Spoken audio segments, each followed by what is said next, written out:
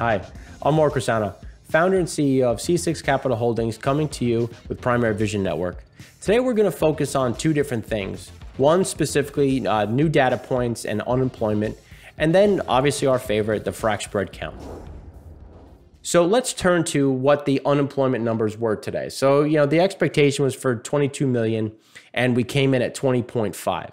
So let's put that into perspective.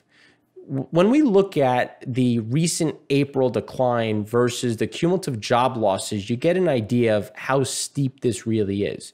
We're talking about something that is never been seen before, going as far back as we can based on when data was available. We're still not quite at the level of Great Depression, but when you think about where we're going and how this is being calculated, we're going to be there. And the problem is going to be, what does this do to long-term recoveries? What does this do to growth? So now when we turn to the next slide, you can see 2 decades of job gains are lost. What does this mean going forward? I think it's important to look at how quickly the recoveries happened after some of these steep declines. It's a very slow and gradual pace. And it's really because you don't hire back everybody at the same time. You don't have the capacity because there's a supply chain. What are my clients demanding? Do I have enough personnel to operate one assembly line, or do I need all 3? And this is going to be the slow, painful grind back. A lot of this isn't being reflected in the market yet because people still think, oh, I'm furloughed, I'm getting a percentage of my salary, but that's starting to go away. And we've had some new filings from Boeing and others that happened at the end of April, which aren't calculated in this number. So there's going to be some significant problems as we go forward, which are going to show up in specifically the refined products. So now let's just take a look at gas oil, because I think gas oil is a good indicator of where that demand is. And gas oil, as we've talked about before, is at the lowest level since 2007, which is really the furthest back I can go in this specific function to look at seasonality. And this is a function of 2 different components. One is you have just demand decline. This is industrial, this is shipping, this is diesel going into trucks. But at the same time, you have jet fuel being blended into this side of the equation, which is also going, which is seeing a increase in supply to marry or to oversupply the demand that's already been lost. Now let's turn to China for a minute and look at the exports from gasoline and diesel going back from 2003. They've reached a new record of diesel and gasoline exports. This is a mixture of refiners coming back quickly, but at the same time, you also have a decline in local demand, which means that more is being put on the water. So as people look at and talk about oil supply loss, you have the maximum amount of shut-ins ever. What are the actual products doing and where is local demand? And China is the perfect example of a ton of new refined products getting pushed into the market, which we've lost the demand. The demand isn't there right now. And now you have an increase in supply, which is putting more pressure on these crack spreads, which is going to keep refiners hindered. Now, where is China sending it? Where is it going? What is their capacity? And I think it's important to understand the complexity of the Belt and Road Initiative. It touches essentially every continent, and it also goes through the different locations that are seeing the most stress.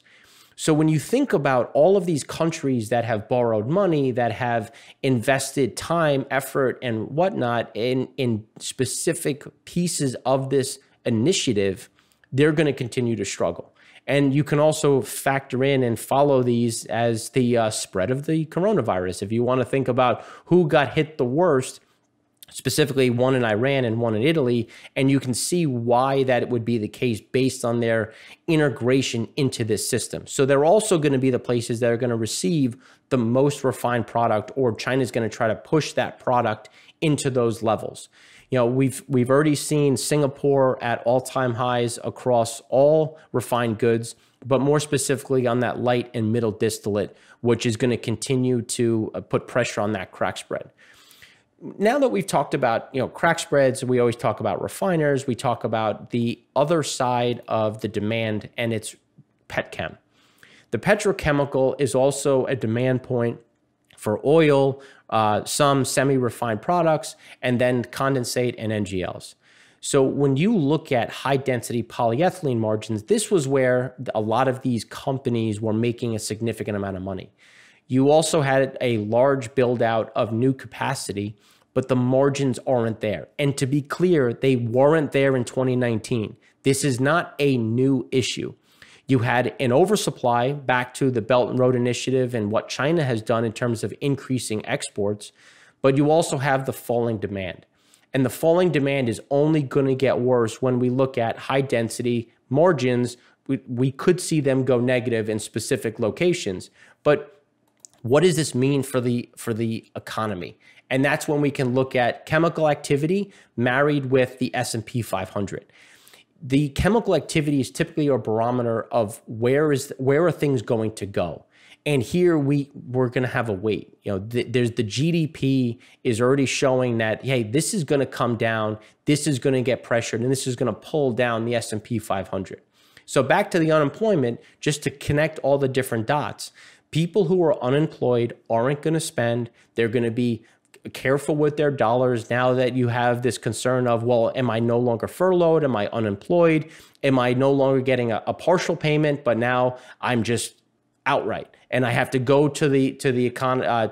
I'm going to be a pressure on the economy as you have the lack of or the loss of benefits, given the fact that the companies are letting people go and states are just not really getting the capital they need to support the unemployed levels that we're seeing.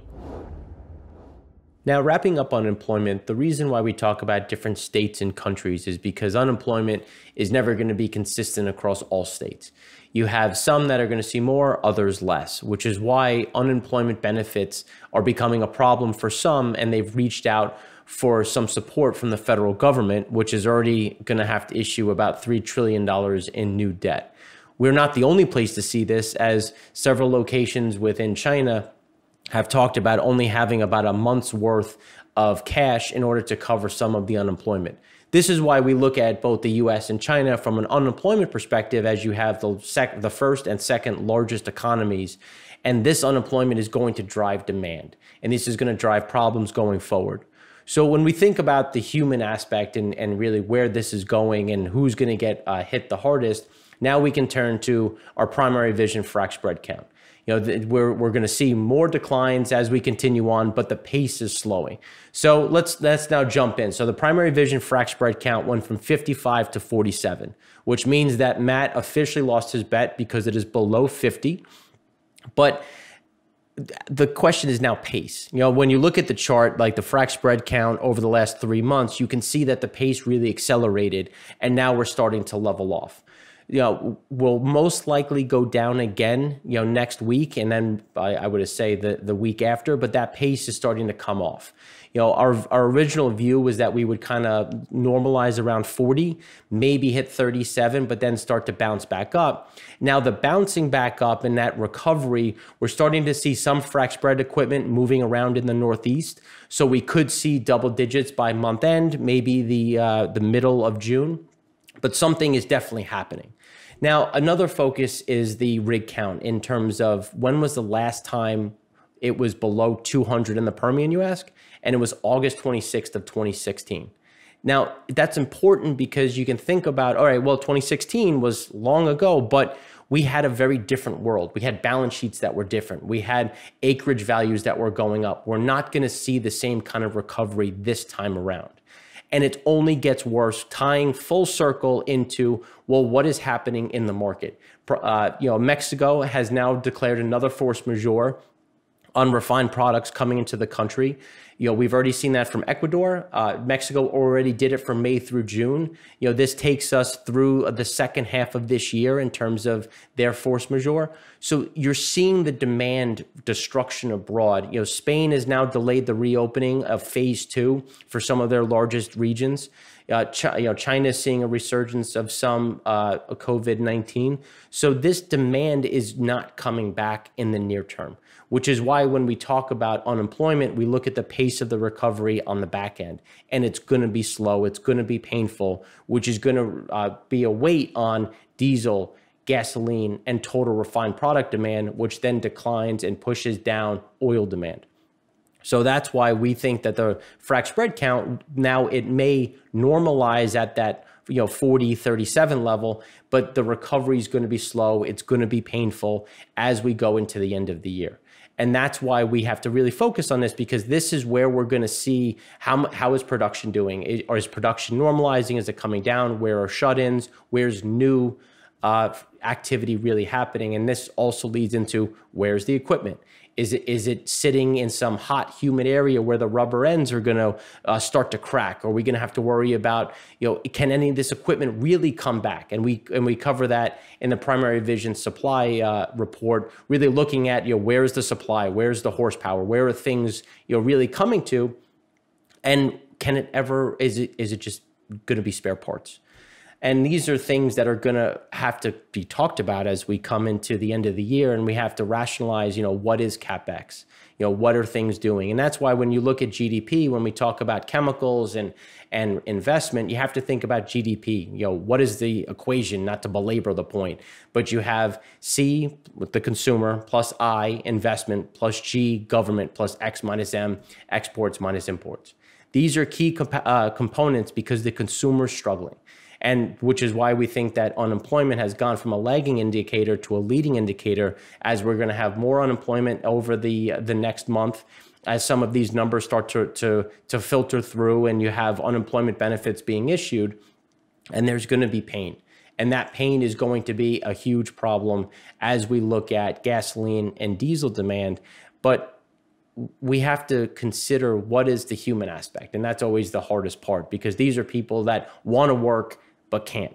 And that's why you're going to have some movement. You're going to have shifts in terms of, where are the jobs? Where can they shift to find those jobs? But it's hard to do that when you have a pandemic and you have a spread. So as we continue to focus on, these things and others, we're going to keep looking at the economic indicators. We're going to continue to focus on what is the frac spread count doing? What is happening in the U.S. for production, and how is this being reflected abroad? And right now, refined products getting pushed back onshore, low utilization rates, low demand for oil, which will be continuous. And now as we look into next week, what are we going to touch on? We're going to touch on EIA on Wednesday. We're going to touch on the OPEC plus, how are things doing now that we're here? The political aspect, now that we have some things moving around on a geopolitical side in terms of Iran, possibly pulling out of Syria, things adjusting in terms of, where are things happening in that core area. And then we're going to look at China and Asia again to say, all right, well, what is happening with demand? And then we're going to wrap up on Friday, as always, with the primary vision frac spread count. So thanks for watching. Please subscribe, ask questions. We're happy to always take different questions, and we'll talk to you soon. Thanks again.